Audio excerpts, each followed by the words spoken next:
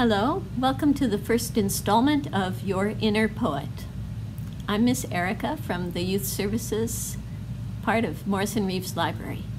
And for quite a few weeks, we'll have an opportunity to explore different aspects of poetry by writing poems ourselves. The first week, starting September 13th, is about metaphor. Now, you don't even have to know what metaphor is in order to write a metaphor poem.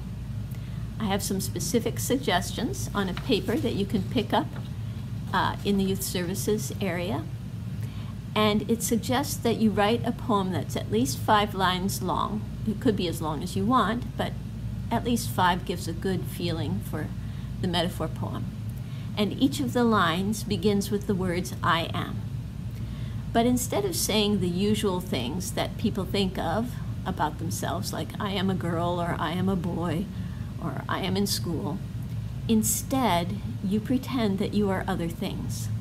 And the suggestions are an animal, weather, a place to live, a source of light, a form of water, something to eat, and any other things you can think of.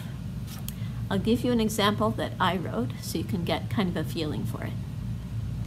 I am a cheetah, snarling as I sink my teeth into an antelope's leg. I am fog, drifting over the ocean, soft, salty, and gray.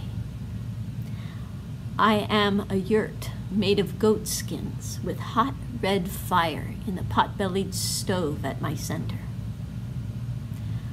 I am a flashlight with a dying battery, flickering in a dark tunnel.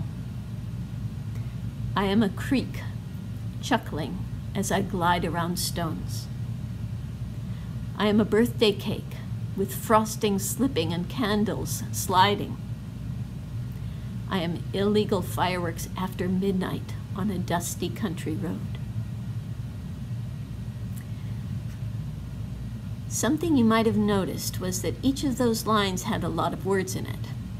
Instead of just saying, I am a cheetah, I described something about the cheetah. And the way you can do that is by picking an animal and then closing your eyes and making a picture of it in your head. Imagine it doing something. Is it climbing on something? Is it running? Is it lying still? And then if you're a place to live, closing your eyes, making a picture of it, thinking about what it looks like, sounds like, feels like if you touch it, maybe what it smells like the salty, gray, soft fog over the ocean. That way, your reader can make a picture in his or her mind when they read your poem. If you like writing a metaphor poem about yourself, with each of the lines starting with I am, you could try writing a second metaphor poem about somebody else. You could pick a good friend of yours or a member of your family and say, you are at the beginning of every line.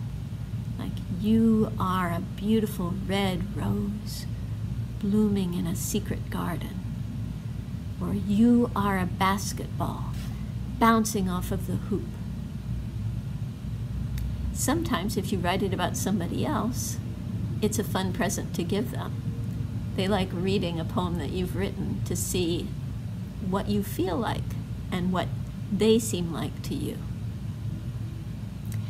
If, in addition to sharing your poems with anybody in your family or any of your friends, if you'd like to have a wider audience be able to read your poem, if you get a permission slip signed by your parents, you can bring it in and give it to any of the librarians in the Youth Services area.